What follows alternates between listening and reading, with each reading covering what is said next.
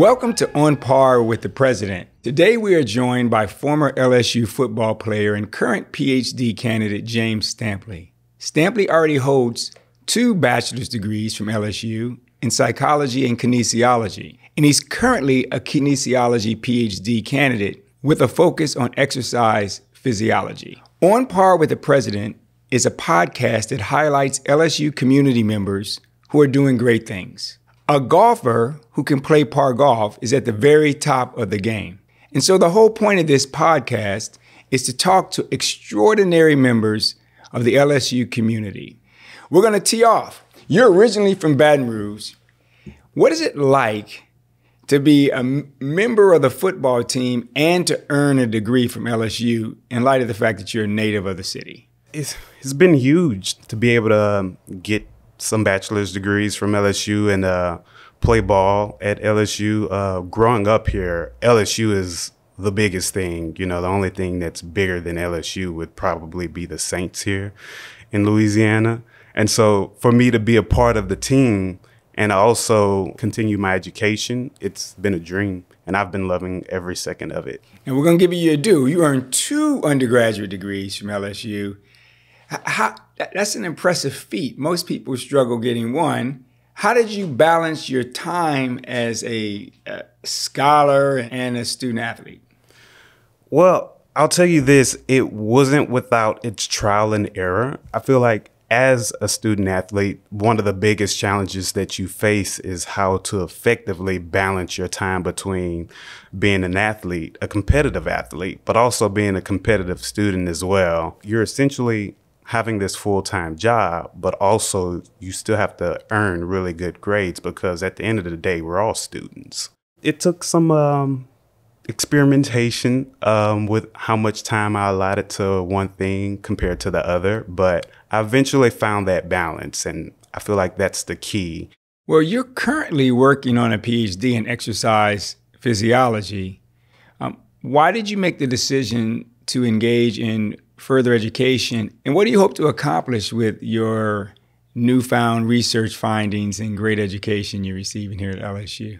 I'm glad you asked. I've always been a bit of an overachiever, and so I've always had a mind for science. I originally got my psychology degree first while I was playing. Years later, I had the epiphany that my other passion has always been fitness and health. And so I felt like it was a natural progression for me to go to kinesiology next. I just wanted to further my knowledge with exercise to see how that could benefit me originally. But then the more I was in the field, the more I saw the other side of it from just a general health perspective. I really realized that there was this gap in knowledge. And so I started transitioning my thinking to wanting to apply my knowledge and my research to benefit people on a more global scale, to help your average everyday person become more equipped with the knowledge that they would need to live a healthy, fulfilling life. So that's kind of how I made that transition over to kinesiology. Wonderful. So your transition involves research. And your research centers on metabolism and the role that exercise can play in aging. How are you conducting this research, and what do you hope to learn in light of your goals that you just talked about? So metabolism, that's one of the things that stood out to me immediately that I was really interested in. And one of the people that I can thank for steering me in that direction is my current advisor, Dr. Irving. When I came back to get my kinesiology degree, he was my exercise physiology professor. And so I was still fresh in the field, trying to figure out what I was interested in. We had this lecture, and he went into details about what he researched. It clicked for me. That's what I wanted to do. Like, I was interested in metabolism and how it worked. I just reached out to him and let him know that I wanted to continue research with him in metabolism. And so that's how it kind of got started. He has a study currently ongoing where he's working on different training methods with older individuals to see what methods get them in the best shape. So we know, like, there are a lot of people that suffer from like cardiometabolic disorders, but to actually work with older individuals and kind of show them how to effectively train and to see them progress, it's really helped me develop more of a passion for it. And as far as my studies go, right now I'm currently working on a method to where we can exercise train fruit flies. It's interesting because a lot of people, they wonder like, okay, fruit flies, like that's quite a turn from like exercising people. It came about for a number of different reasons. The first being during this pandemic, it presents some interesting challenges with recruiting and conducting research safely on human subjects. With fruit flies, you know, there's not that much risk to me. You're not worried about getting COVID from a fruit fly, I guess. I'm not worried about it whatsoever.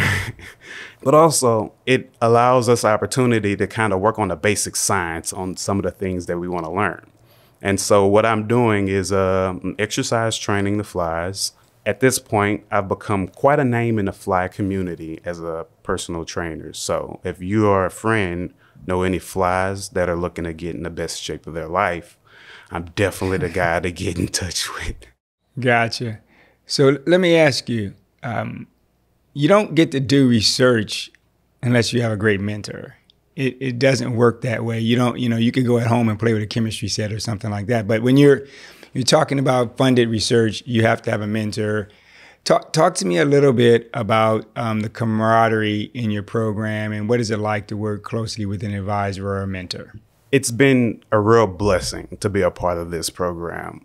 I think that Dr. Solomon has done a fantastic job at really making the department feel more like a family. And that's how it feels, especially so in the exercise physiology department. So my advisor is Dr. Irving, but I also work with Dr. James Stampley, Dr. Neil Johansson, Dr. Alloway. You know how they say it takes a village to raise a child? So it's kind of like the same method. I'm learning from everyone. And so I get different perspectives on different subjects, and it all just helps build me into a better researcher. So in that sense, it kind of feels like being back on the football team. It's this big family environment, and we all just want to do good. The better I do, the better they do. Now, as a football player, you had a very interesting trajectory in the sense that you walked on and then you earned a scholarship and then you moved to be a starter at fullback. Talk to us a little bit about that journey. How did you make that happen? How did all that work out? I originally came to LSU as just a student. Not many people know this, but I originally didn't have any intentions on playing football at LSU. I went to a small 3A high school. Baker High. I was one of the strongest people at the school, but we had a shortage of big bodies for the football team. So with my strength, they kind of figured I'd do well on the offensive line. Now, in high school, I was all of 200 to 210 pounds playing center. I did well for myself, but when I made the decision to come to LSU, I knew I wasn't going to play center at LSU. I just didn't have the frame for it. So I kind of just convinced myself that it probably wouldn't happen. And then I got to know some of the football players, and they convinced me to walk on.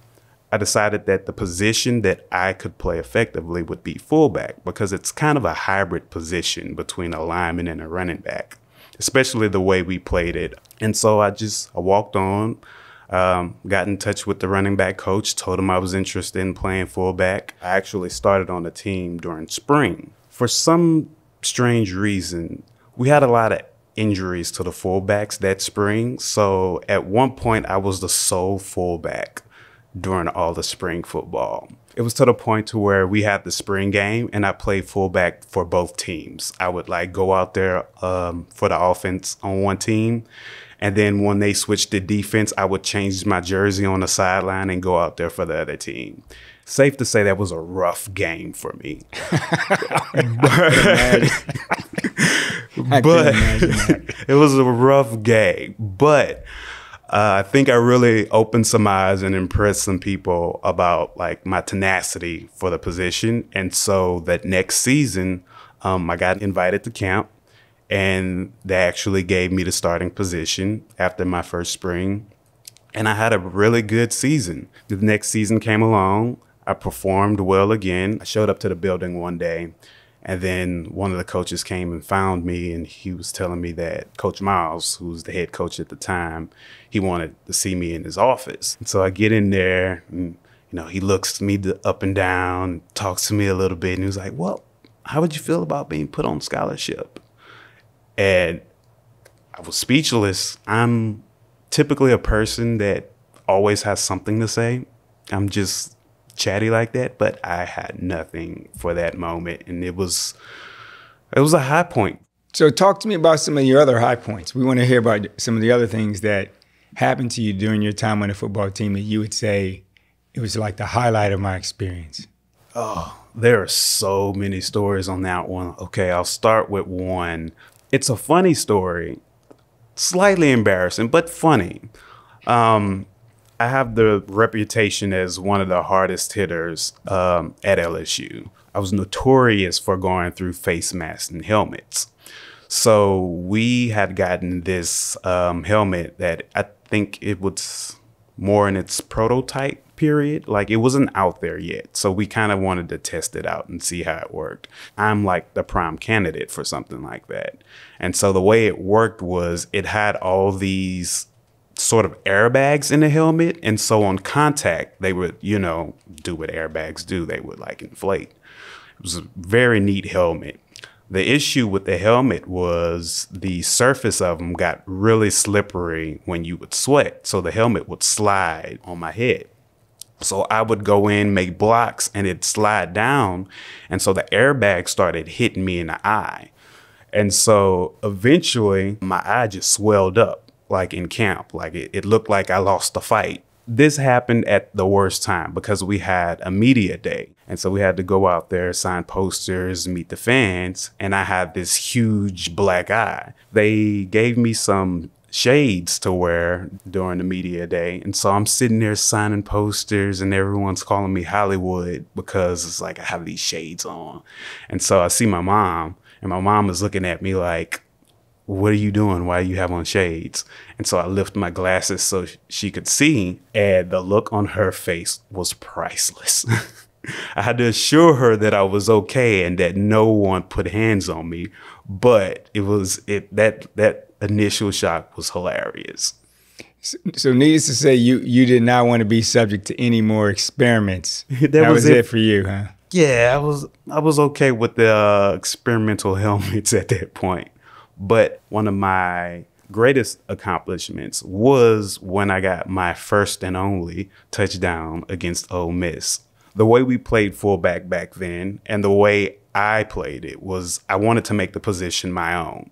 So I was less of a fullback, and I was what I would call myself an offensive linebacker. I was one of those people that put me in, coach, who you want me to take out, I'm going for him. Like, I was that guy. We were doing really well in this game. This was my senior year. And we got there to the goal line, and they called a fullback running play. And I was in. I'm like, oh, okay, they're about to switch me out. And they were like, no, you're doing it. And I was like, okay, we'll do it then. And so it took me a couple attempts, but I got in that end zone. And that is kind of hard to put that one into words. It was a great feeling, and I really enjoyed it. And that lives on forever for me. Thank you for sharing that. You mentioned being a hard hitter. They tell me you broke 30 face masks and even a helmet while you were playing. Who do you credit with giving you the great lessons on leveraging your force and physicality? I was always told that, especially in football, if you're not the hammer, you're the nail. And I picked early in life to not be the nail. But one of the people that helped me develop as a fullback / offensive linebacker was my coach, Coach Frank Wilson. He was a phenomenal coach, and he taught me plenty of things on the field, but also a lot off the field. And he was just a great role model, and he just helped me really learn to play that position, because it's a lot different than being a running back, especially with the way we played it. You're essentially going into combat every time you step on that field because you're going to take someone out. And so he just helped develop that warrior mentality when I'm on the field. I blame him for some of those masks that I brought. Well, I'm very excited that Coach Wilson is back here at LSU, bleeding the purple and gold. And I know he's going to do great things with our new coach. So it's exciting. I'm excited for the players who get to learn under him, because as much of a good mentor and coach as he is, he's also just a great person in general. It's hilarious. He made work feel not as intimidating as it is. I'm looking forward to seeing him back in action here at LSU. Let's talk a bit about how you're funded. So one of the things that's important in grad education is the funding. You have an economic development assistantship for research that was funded to really impact the economic situation here in the state of Louisiana, your home state.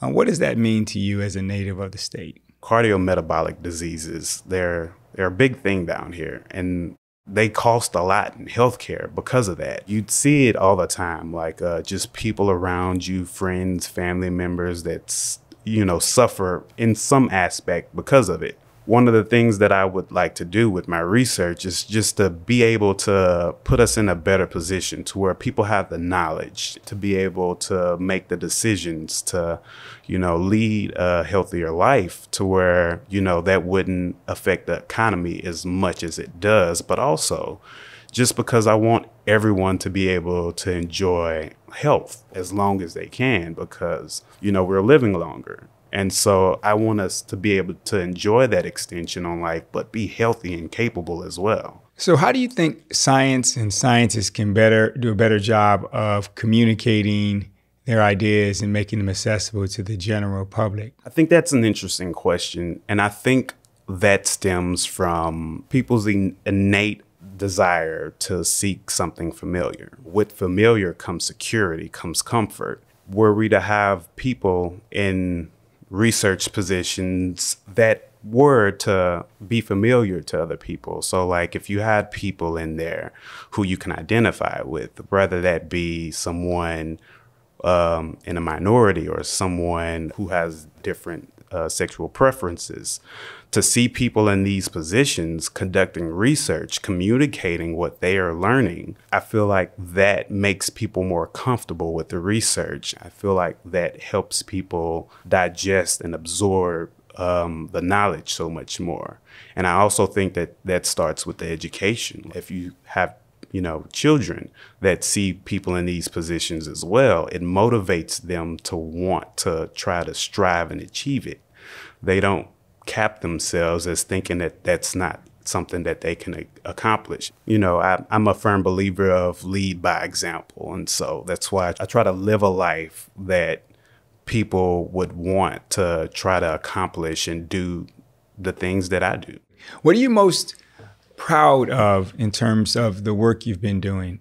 The thing that I feel like, and this could be a cop-out answer, but it's not a cop-out answer, I promise. The thing that I'm most proud of is the fact that I haven't grown complacent and I'm still ambitious. Because the way I see it is that I've accomplished a lot in life. I don't think my greatest accomplishment is behind me yet. I think I have many more accomplishments ahead of me, and I feel like the greatest one is yet to come. That being said, this PhD pans out, and once I actually get that, that'll be really high up there to actually have that in my have that notch on my belt. I feel happy that I'm still ambitious and I have that desire to want to continue to accomplish. Like, I'm proud that I haven't lost that.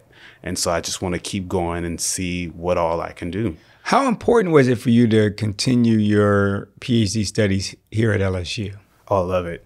I feel like I definitely bleed purple and gold at this point. There's a streak of it somewhere on the practice fields out there at LSU.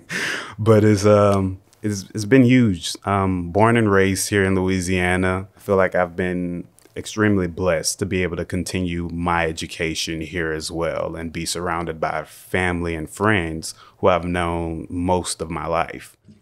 It's come to my attention that in addition to your academic focus, you're still a competitive athlete. You recently won 2 gold medals in Brazilian Jiu-Jitsu at a national tournament.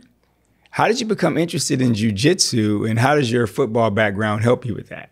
So I've always had this love of martial arts ever since I was a kid. So once I was finally finished with football, I decided now would be the perfect time to indulge in martial arts. You know, my other interest is one of those things that I tell people. It's like you can take the tiger off the field, but you can't take the field out of the tiger. I never lost that competitive drive. And you can see it in my research. Like I'm always trying to be the best at what I'm doing. It gives me another avenue to use some of that competitive energy, and it gives me something that I can compete in for the rest of my life, because there really isn't like an age cap on how long you can compete in Brazilian Jiu-Jitsu. I think that's one of the things that keeps us young, is that you always have something that you're striving to achieve, so you'll continue to make yourself grow and improve so you can continue to pursue whatever that passion is. Well, James, I'm excited that you brought your intellect and competitive spirit to the world of science, and that you're adding value to science here in the state of Louisiana and right here at LSU. It's a tremendous honor to spend this time with you, and I hope that you complete your PhD studies during my tenure as president so I can be there at the graduation to celebrate with you and your family. You're a great story, and you're adding a lot of value to our enterprise here. And thank you for the time. We wish you the very best with your research. And I did not ask you when you were going to graduate, so that's the #1 rule with PhD students. Don't ask them that question. Just keep publishing. Crank it out. I'm so glad that you didn't. All right. Thank you so much. Oh, thank you for having me. Take care.